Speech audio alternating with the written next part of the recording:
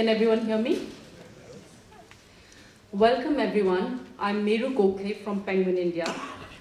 Thank you for being here this evening for the book launch of AmitavGhosh's new work of non-fiction, The Great Derangement, Climate Change and the Unthinkable. This is an urgent, timely and important book and will challenge the way that you think about climate change, which is easily the most important test that the human race has ever been faced with.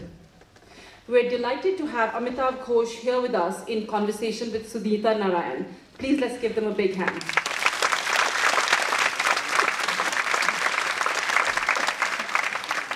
SunitaNarain is of course an iconic political and environmental activist and currently the director of the Center for Science and Environment. We're now going to show you a short video about Amitav's new book, The Great Derangement.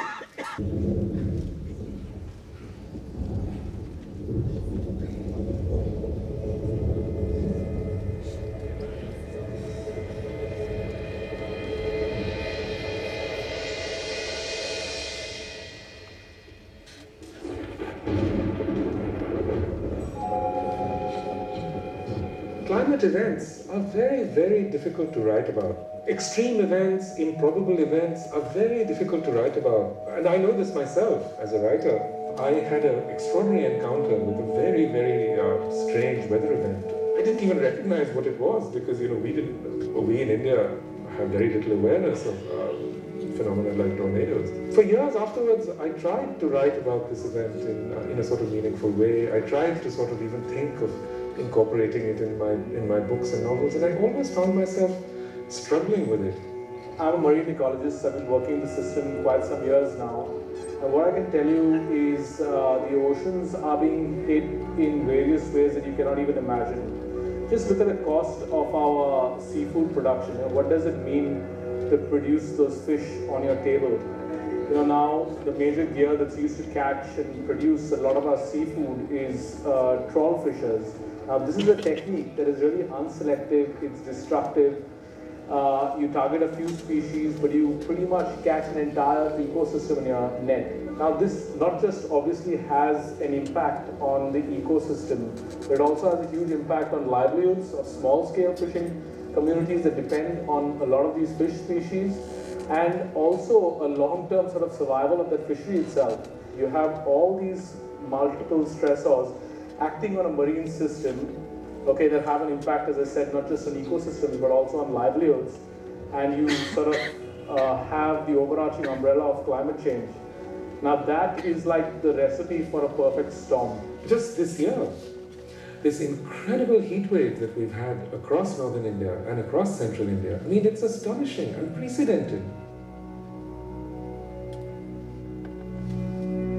It's been a problem modeling the monsoon. So even now, climate models don't all agree on whether the monsoon rainfall will increase or decrease.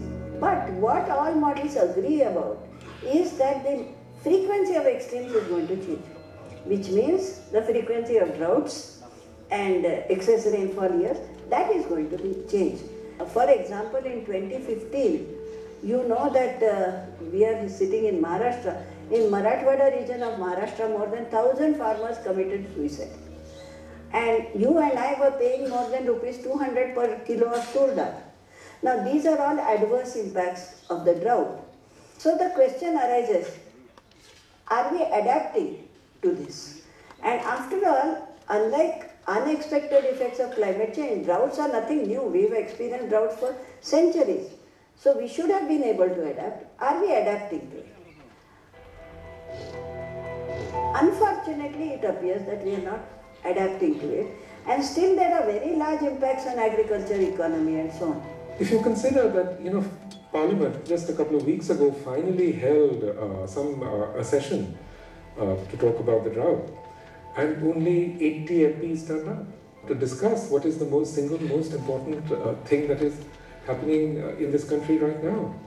I mean, it really does in a way defy belief. The inconvenient truth in climate change is not that climate change is happening, but that climate change is about sharing the economic growth between nations and within nations. I mean, if you look at the most recent sorts of weather-related events around India. You know, so for example, these terrible deluges that have happened in Mumbai in these last 8 to 10 years, this terrible deluge that we saw in Chennai, you know, last year. I mean, you know, those things.